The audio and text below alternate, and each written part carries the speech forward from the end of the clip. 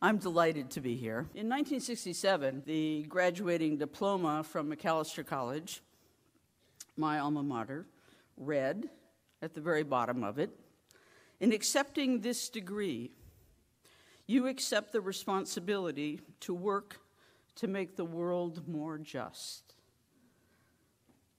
Now, Macalester was, for me, an example of an institution, indeed an organizational culture, which strove to live by the values it tried to shape in its students. In fact, that experience has reinforced my belief that we cannot expect in our students what we do not model in our organizational culture on the campus.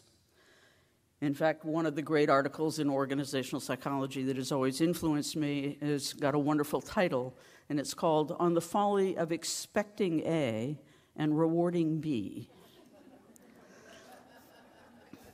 So I hope, as my remarks come forth this morning, that we think about both the person and the environment side of the equation.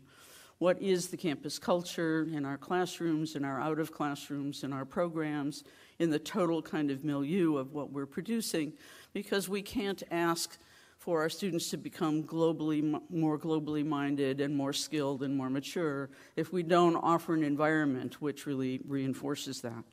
Macalester was, for me, a daily laboratory, which provided the necessary challenges and supports for engagement with diversity, for consideration of issues of justice seeking, and for the issues of global learning.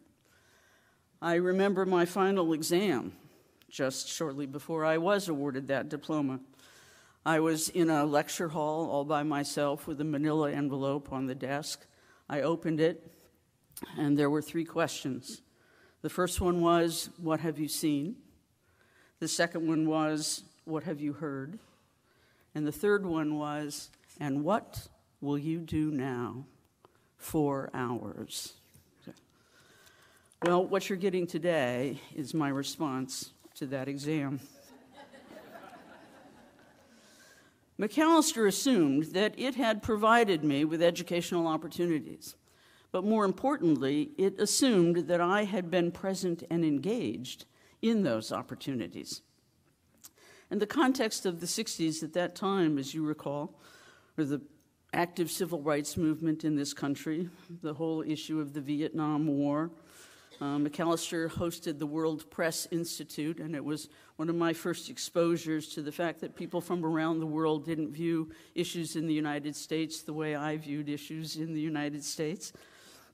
It was an active, wonderful, living laboratory, as I said.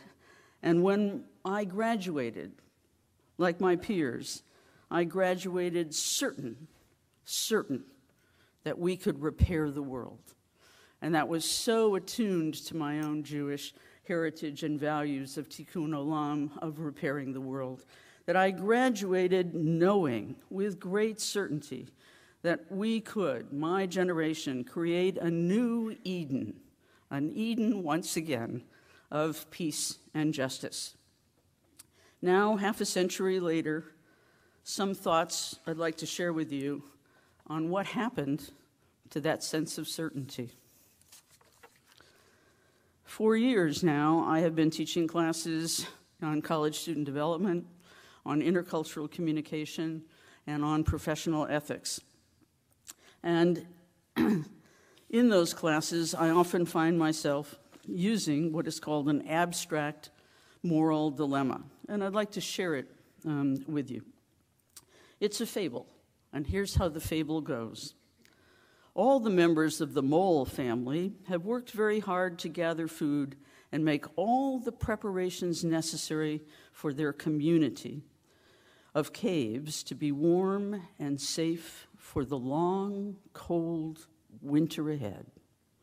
One day, just as the moles are finishing their preparations, a group of porcupines comes by and informs them, "We are cold, we are hungry.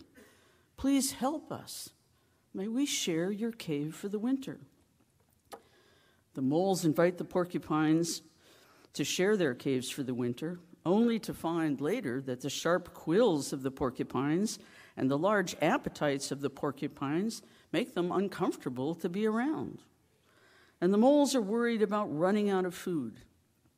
The moles ask the porcupines to leave. We have tried this arrangement, the moles say, and it isn't working, so we need you to leave. The porcupines refuse to leave and declare, "These caves suit us very well, and it is already winter, so we will not leave." The way it works in the classes is you have small groups read the dilemma out loud to each other and then discuss the following questions. How should the animals attempt to solve this problem? What are some of the solutions to the problem? What are the reasons and justifications for each of the solutions you are suggesting?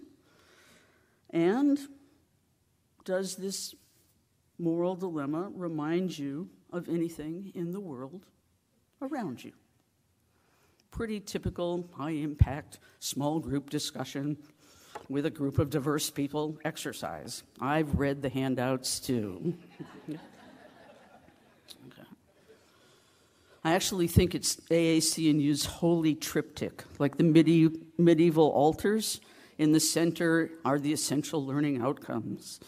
And then on the one side of the altar are high-impact practices, and on the other side are principles of excellence. Oh, we bow at the altar.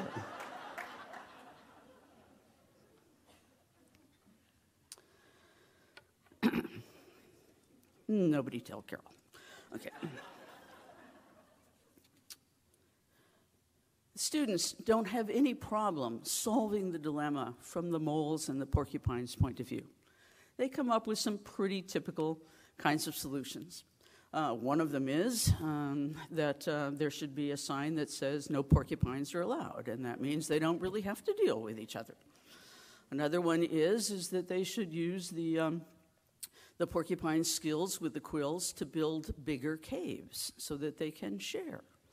Another one is, it came from a little 6-year-old, actually. We did these dilemmas initially with children. My favorite one was that you should put marshmallows on the tip of the quills. Now, you'll see the logical fallacy here, so that they can eat the marshmallows, but then, of course, you would be left with the quills. But it's pretty typical. And the students have a good time with it, and they come together, and of course we're exploring what are different value perspectives, the community, individualism, property rights, all those kinds of things in terms of solving a moral dilemma. And it's friendly and it's fun, and they have a great time. And they explore the implications for moral development theory.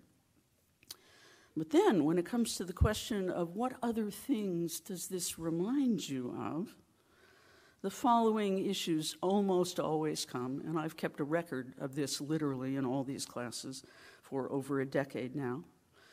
The first is that this is about race. It's all about affirmative action, right? And who gets invited to college and who belongs and who doesn't. Very interesting. The students of color feel like they're the porcupines and got invited and then asked to leave. The second thing that comes up is Title IX. It's about gender and who's pushing who around. It's particularly true around issues of athletics. A third thing that comes up always, long before the current crisis in Europe, is immigration. And who gets invited and who does the work and who should be here. And the fourth one that comes up has to do with threats to beliefs, particularly around lesbian, gay, bisexual, and transgender issues, and particularly around issues of religious expression. But here the tone changes. They can no longer easily make the empathic leap into the porcupine and the mole, who is abstract and apart and out there and not threatening. But when the issue comes home, through their own interpretation, not mine, their own interpretation, they're generating these alternatives.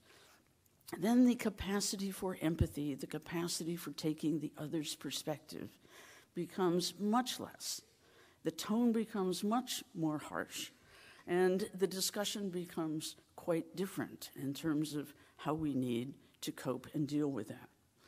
Now, my beloved colleague at Teachers College, Peter Coleman, C-O-L-E-M-A-N, Peter Coleman, who is the director of the Center for Conflict Resolution there,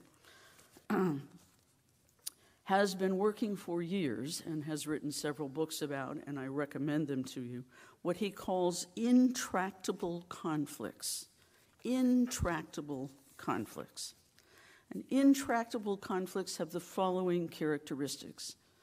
And they are characteristics that I recognize in the student conversation when the porcupines and the moles shifts to race and immigration and gender and deeply held values and beliefs. Okay? One of the characteristics of intractable conflict is that it's intense. You begin the conflict already in a heightened sense of tenseness and awareness. Now, I don't know about you, but that's not my most relaxed way to feel empathic. It's like when my partner tells me we have something to discuss. She's extroverted, I'm introverted. She wants to sit down and discuss it. I want to go to the library and read about conflict resolution.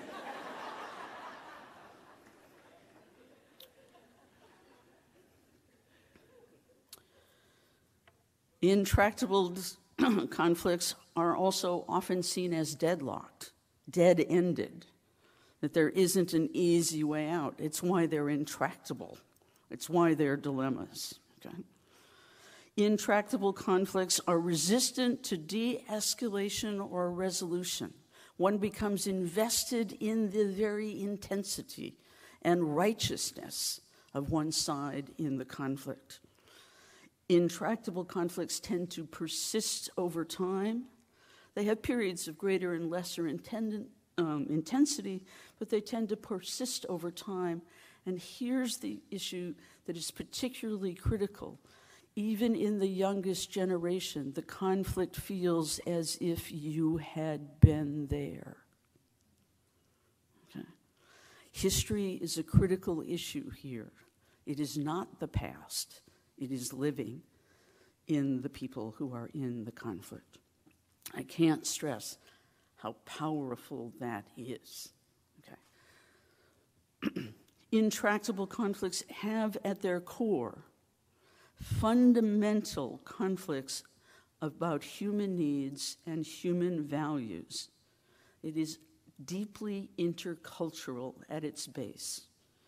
Understanding cultures as having deep structures of belief systems, value systems, ways of relating in the world, ways of being in the world, ways of defining one's role and purpose in the world.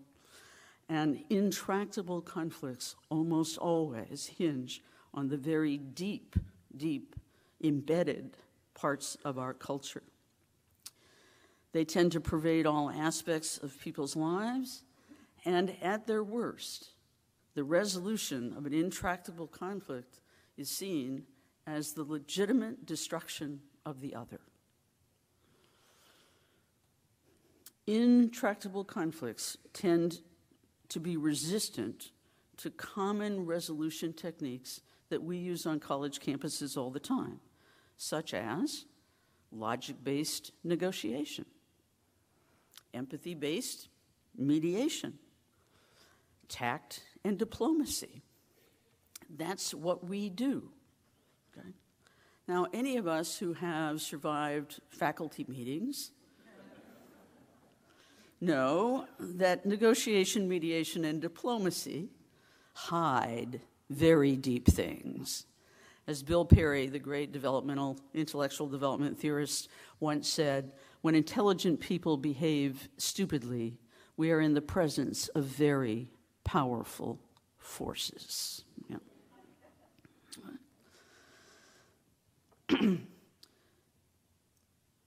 In intercultural communication and intractable conflicts, we often need to focus on 5 critical things. The first is that these conflicts are seen as initially irreconcilable moral issues. It's not just that we are different, it's that we are righteously different, and the other is wrong. Okay? I grew up in a small rural area in Minnesota where the definition of diversity was that there were 3 Lutheran churches. And the definition of truth was 2 of them were wrong. You spent your life trying to figure out which 2 they were. Intercultural communication and intractable conflicts feel like high stakes. They're very high stakes. They also are deeply related to relational power and authority, particularly around hierarchical authority and roles, and particularly around ownership of place and space, which includes, on the college campus, ownership of ideas and the rightness of certain kinds of ideas. And these conflicts are always deeply embedded in identity issues, okay? You don't have the conflict has you, okay, in terms of the expression. And all of these are bowed by the weight of history. Just think about the issue of race in the United States, as enormously and fractured and complex as that is, and how that plays out differently in other countries and other places of the world. It's a very critical kind of issue in many of my intercultural communication classes, of helping deal with what is the history of race or ethnicity or class or caste in the different cultures, and where is that similar, but also where is that not analogous as we tend to cross cultures. Well, in the face of this, and now I'm not just talking about stuff that lends itself to easy mediation. I'm talking about the intractable. And I'm talking about the history of intractable conflicts that our students bring with them, both locally and internationally, or even in the family. Right? Just refer you to your last Thanksgiving dinner. One of the questions is, can we prepare in the living laboratory, and is each of our campus, can we prepare our students to cope with the intractable? Right? John Dewey once wrote that the central purpose of education is to create in our students and in ourselves, listen to the community of that, in our students and in ourselves, the capacities for associative living, the capacities for associative living. And we need to ask ourselves, what are those capacities? What are the capacities for living in a complex world that is not just full of diversity and difference, but is full of the intractable? And do our college campuses, through our programs and our curriculum, our mentoring, our advising, our modeling, have a chance at producing those capacities? I like to think of this list of capacities that I'm going to share with you as braided, like a challah bread for Shabbos. You take the different strands of the bread and you weave them together, or strands of your hair and you weave them together, and you can pull each one of those strands out and examine it individually. That's going to produce the list. But we know that these capacities are braided, they're integrated. We ought not to be separating our students' intellectual development from their empathic development, from their personal emotional development, from their intercultural development and awareness. This is a braided whole. It takes the butcher, the baker, the candlestick maker to produce this braided whole. But here are the list of capacities that people like Peter Coleman, myself, certainly John Dewey, many, many other people that have worked in this area suggest are necessary to be braided together in producing a student who is capable of dealing not just with conflict, but with intractable conflict. One is true cognitive complexity. More about that in a minute. I'm going to pull that one strand out and put it under the microscope. The second one is emotional maturity. A third one is intercultural empathy. The fourth one is wide behavioral repertoire, skills and abilities that cross appropriate time, place, and role. Another one is a personal social identity maturity, an understanding of what many of us have called the multicultural self, that we are multiple selves, multiple identities, our age, our gender, our sexual orientation, our religion, our history, so many things about us, our race, our ethnicity, our traditions, our value systems, are all woven together. And if most of us are honest with each other, that weave isn't always comfortable. There are parts of me that feel like they're at war with other parts of me. Right? And some parts of me are more assailant at one point in time in my life than others.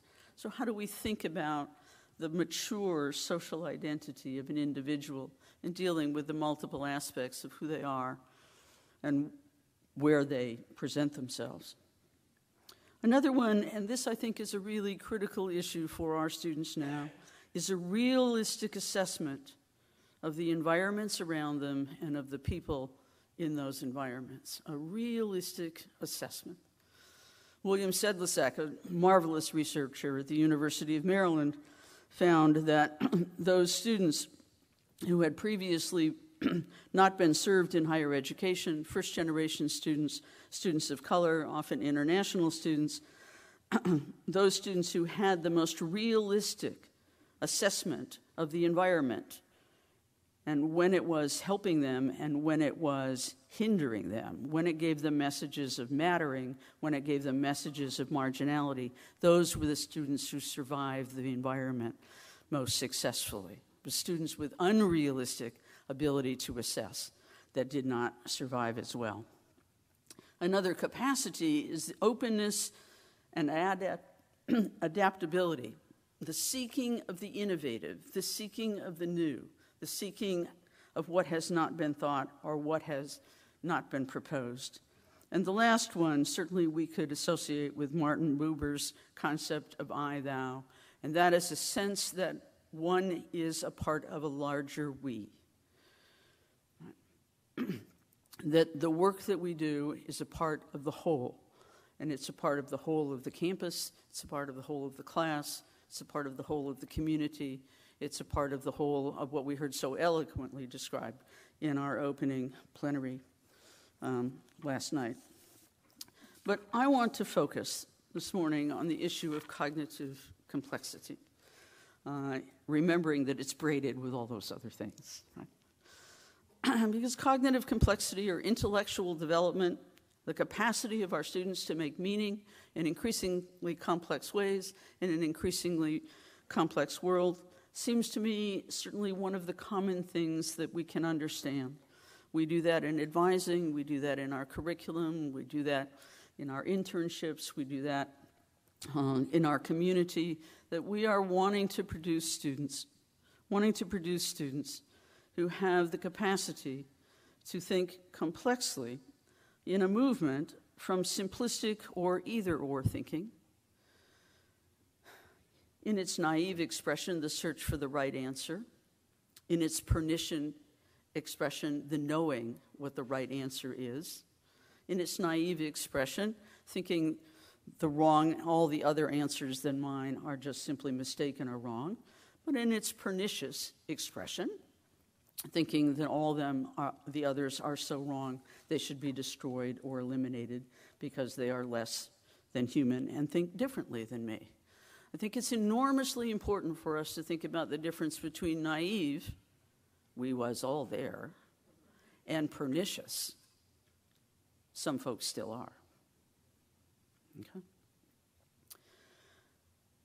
The movement from simplistic or either-or thinking, often called dualistic thinking, to a more multiplistic and open thinking, frequently takes the next phase of the recognition that differences exist. They just do. They're uncomfortable, they're confusing, sometimes they're even exciting, but they're there. But in that early recognition that differences exist, the classic stance is initially not to engage in them. Okay? If we go to the wonderful slides from last night, to see all those islands, but only really sail to one. But you know the other ones, or sort of out there somewhere. Okay? And my friends, Milton and Janet Bennett, were Peace Corps volunteers when we were the same generation. And they were on the island of Truk. I was thinking about them last night during the presentation. Truk is less than 2 miles long and less than a half a mile wide. And they were told that for the first 6 months that they were on the island, they should stay in their village. And again, practicing the language, getting to know the customs, all of that. And one day, Milton and Janet started to walk outside the village. And the elders of the village ran and said, "Where are you going? Where are you going? Where are you going?" I said, "Well, we're going to the village on the other end of the island. Less than 2 miles long, half a mile wide." And the elders said, "Be careful. The people are different out there. The people are different out there." That's the kind of movement into multiplicity. It exists, but they're different, and we don't really engage. That moves into another thing of acceptance and engagement, where difference is truly engaged, where one is beginning to puzzle through the great paradox that we can be similar and different from each other at the same time. And how is it that one can really hold a perspective that is different from mine? Right? And you see both an excitement and a kind of a puzzlement. Really? You think that way? Right? But the tone moves from, "How could you think that way?" to, "How could you think that way?" It's a whole different sort of engagement and movement into the dialogue. And the last phase of the kind of intellectual development model that we are sort of Reader's Digest outlining for you here today is what we call commitment, a commitment to listening to understand. I wrote an article about listening to understand that is in Liberal Learning of some years ago.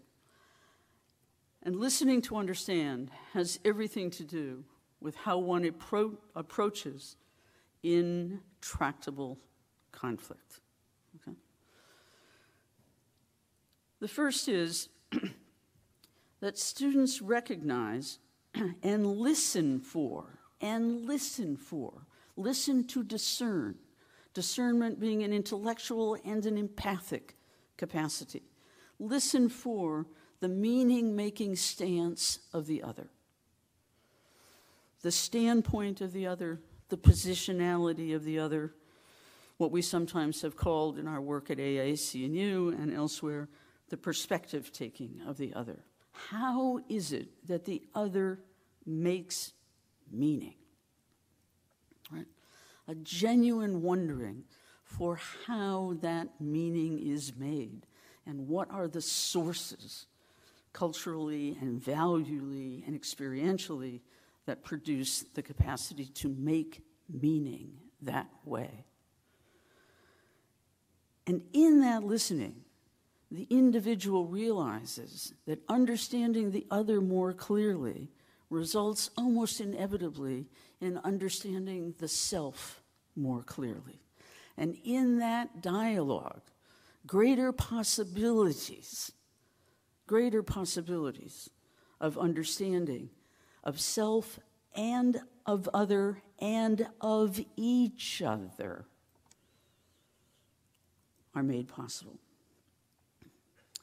Listening to understand also as the student coming to deeply know that our positionality, our standpoint, our meaning-making stance produces affect.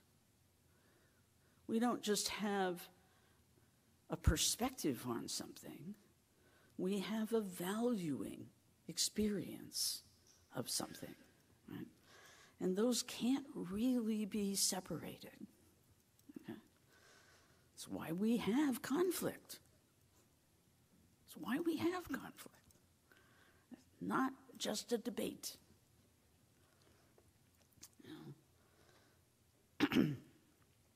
Listening to understand, and people who are really committed to that work very hard to stay in contact, to stay in communion with the other, especially when the other either confuses them or makes them afraid.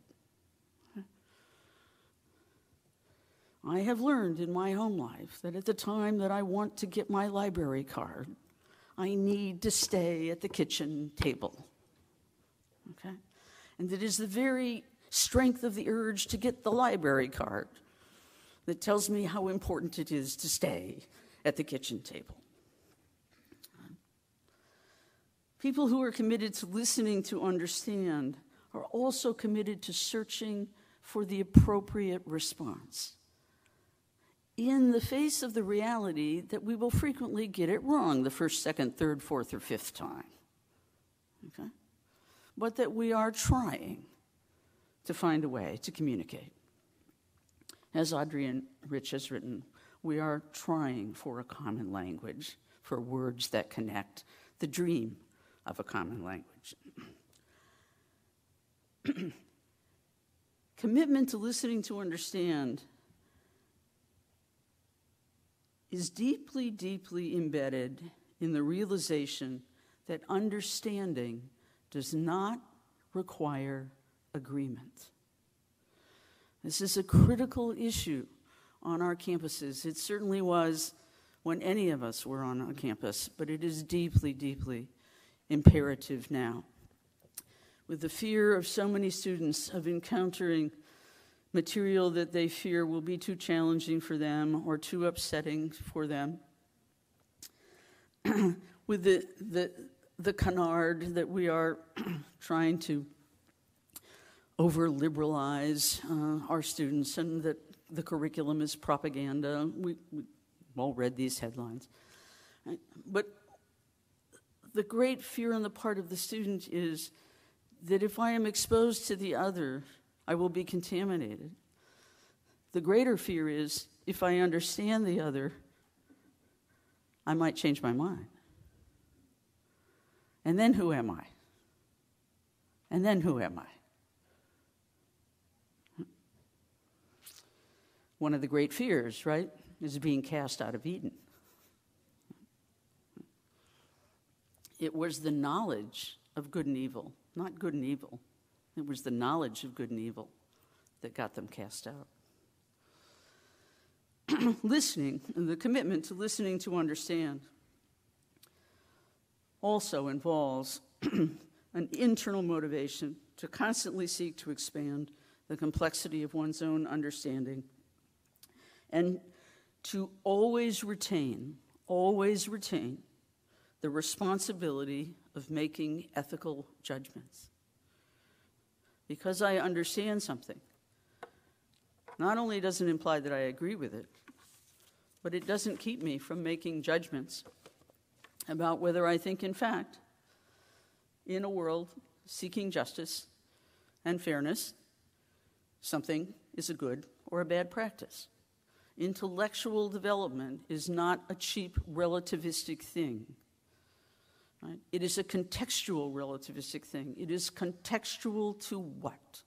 It is always a deeply ethical kind of stance, that one is ethically bound to understand the new, the other, the different, but one is also ethically bound to lead one's life in a way that is consistent and coherent and that one can deeply value. It involves us then in living with enormous contradictions enormous contradictions at the same time. Can I deeply believe in individual rights and your rights for something, but also within my own stance of faith or belief or any other kind of system, think that it is not what I would do? How does one deal with this inherent contradiction, right, of understanding but not agreement and having an ethical stance in the world? I deeply believe, as McAllister shaped me to believe 50 years ago, that our campuses are the new American common or the new global common. When I was a little girl, my father had been killed in the Korean War, and so I was sent to live with my grandparents outside Boston. And my grandmother, both my grandparents were immigrants, my grandfather from Nova Scotia and my grandmother from Great Britain. When my grandmother died in her 80s, she still had a queen, even though she'd been living in the colonies for some 60 years at that point. But if I was very, very good, and those of you that know me will not be able to imagine what I'm about to describe, but if I was very, very good, my grandmother would dress me up in my pinafore and apron, black patent leather shoes, white gloves, and take me into the Boston Common. Every time I go to Boston, I still have to go see Make Way for Ducklings and the Shaw Memorial, all the extraordinary things that it is. But she would explain to me, in her wonderful accent, what a common was, and how the colonies had learned about a common from Great Britain, and that they were gathering places for people who were different. They were places of commerce, places of conversation, places of community, places of safety. We know that the common was not perfect. Many people were excluded from the common, let us be clear. But it had a magic kind of notion for me, that it was a place where we could all gather, where great differences could come in some peaceful way, in engagement. And I think the American campus is the new American common.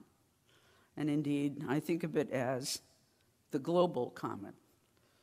Our campuses are the most diverse places in our society. They are where we gather with not only all our differences, but they are where we gather in the face of our intractable conflicts, which are also gathered with us. They are a space, I believe, not where all conflict will be resolved. In fact, I don't think it ever will be. But they are a space anchored in a committed resolution to continue engagement. A committed resolution to continue engagement in the face of intractable conflicts. Because only in that engagement can we think about repairing the world. We live in the in-between, souls in a kind of global diaspora, still seeking to repair the world, still seeking what Judy Chicago sought in her merger poem. And then all that has divided us will merge, and then compassion will be wedded to power, and then softness will come to a world that is harsh and unkind.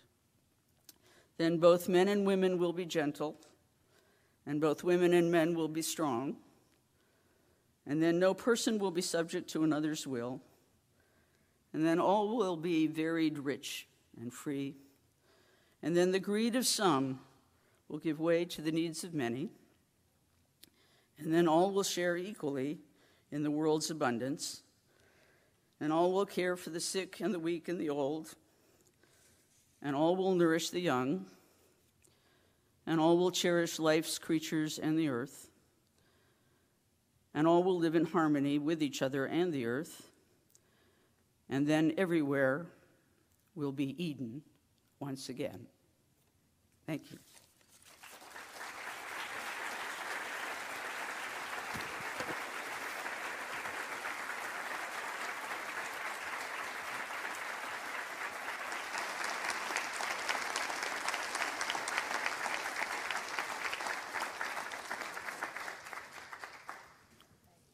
I think we do have time for just a few questions. If you want to continue the dialogue and engagement, there are microphones here if anyone would like to step up.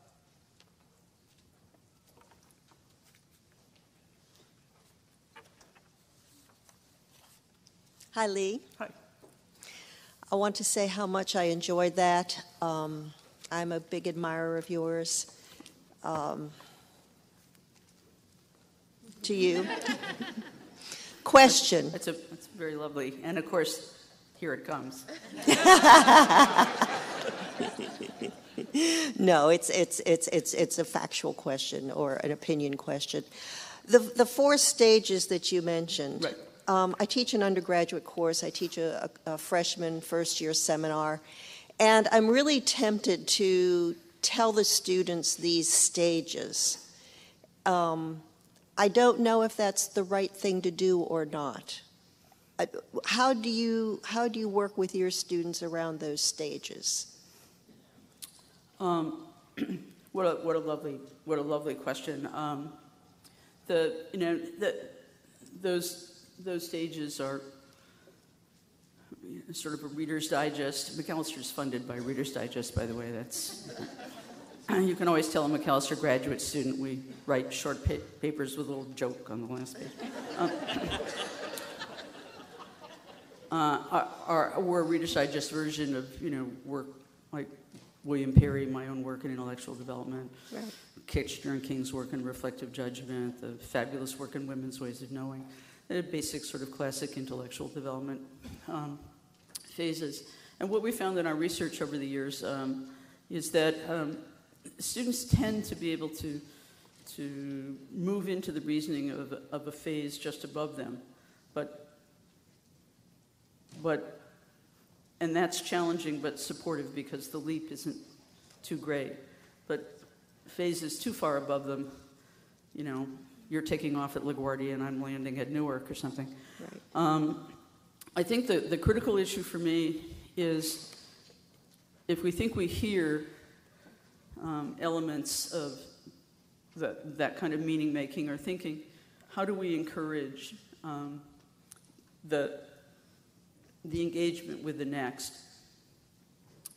I remember when I announced to one of my professors that I knew what great poetry was at McAllister, and that great poetry was written by great poets, and that great poets wrote poems, were so smart that they wrote poems that rhymed in every language.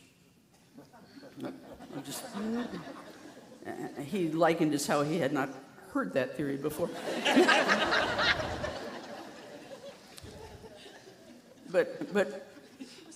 But in serious answer to your question, I will never forget 3 things about that encounter. Turns out 25 years later, he hadn't forgotten that encounter either.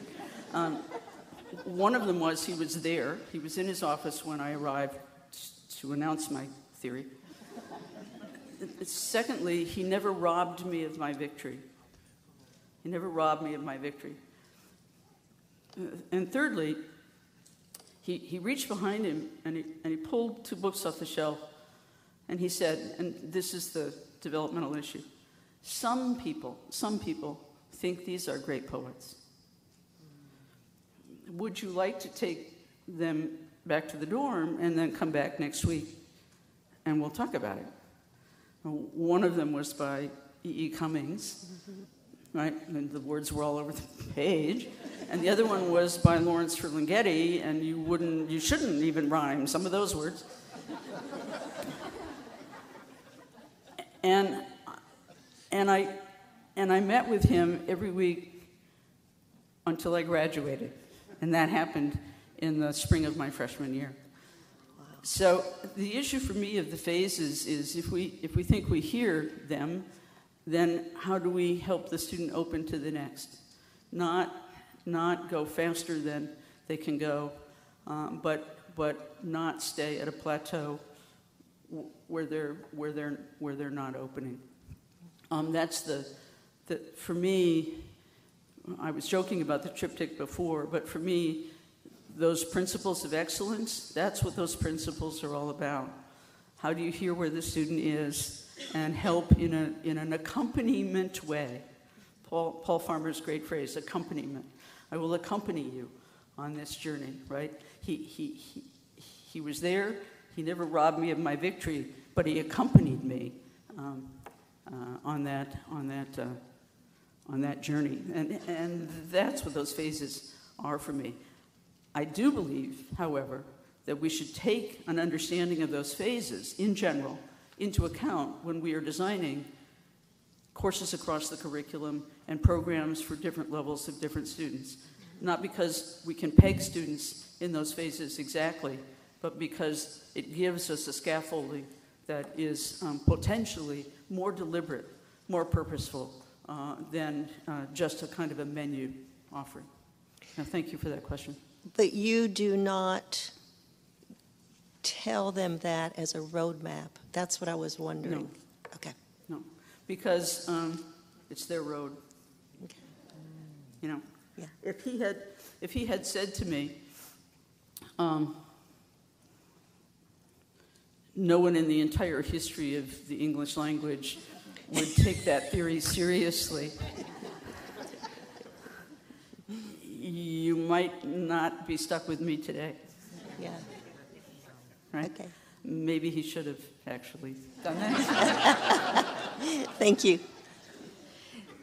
So my question, and I'm here from Minnesota.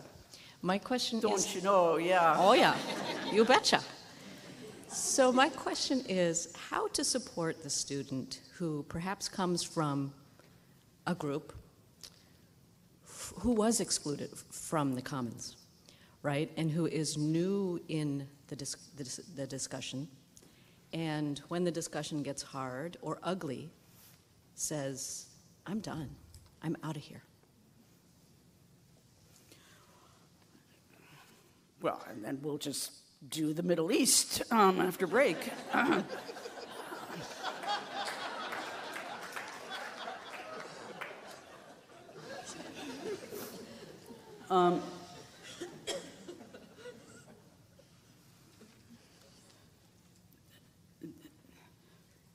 This is where the three levels. One of them is the student should always be accompanied, right? But this is where the work moves from the individual level, which is an enormously important level of our work, to the structural level. If a student who has previously been excluded is encountering structures that are still exclusionary, however subtle, or we may think they're subtle, but they feel like a hammer to the student, then our work, it may be to accompany the student for sure, but it is to change the environment, absolutely. It is to change the environment. A number of years ago, when I had the great privilege for over 20 years, actually, to teach in the International Summer Institute for Intercultural Communication, I had broken my leg, and I was in a wheelchair during the summer sessions. We would take over campus for about a month, and there were absolutely no ramps or facilities or anything like that. And I knew the president, actually, a very dear person. And at the end of the 3 weeks, I had taken notes, and I went to meet with her. And I said, this is what I experienced over the 3 weeks. And she looked at me and quite innocently said, well, we don't have any physically handicapped students on the campus. Well, yeah. You want some hints about why that could be? And so that's really where we've got to deal at a very serious systems level. That we are about change at the individual, at the group, but but significantly at the organization and the systems level. And we all know that. That's true in our scholarship, what's included, whose voices get on the learning wheel, right? Whose perspectives get. Karen McTighe-Musil is here, and she directed, and I was a part of, the Core Commitments Project at AAC&U a number of years ago. And one of the dimensions we looked at was students taking seriously the perspective of others, especially those with whom they disagree. Taking seriously the perspective of others, especially with those with whom they disagree. And we asked a real and ideal question. Should this be part of your campus experience? Is it? And there was a gap between the real and ideal. There should be a gap between heaven and hell. But the gap grew statistically significantly from the first to the second to the third, and the third to the fourth year. Right? So the very students that were all endorsing this should be a part of what we're doing kept saying, but it's less and less what we're doing, taking seriously the perspective of others, especially with whom we disagree. Well, that's not the student's problem, that's the campus's problem. Well, it's both a problem, right? So I think, really, we have got to be in the business of systems change, not just our classroom, not just our office, but the system. And in order to do that, we have to listen to the people that are telling us messages about the system. Because if we listen to the people that are comfortable in the system, we won't ever see the flaws in the system.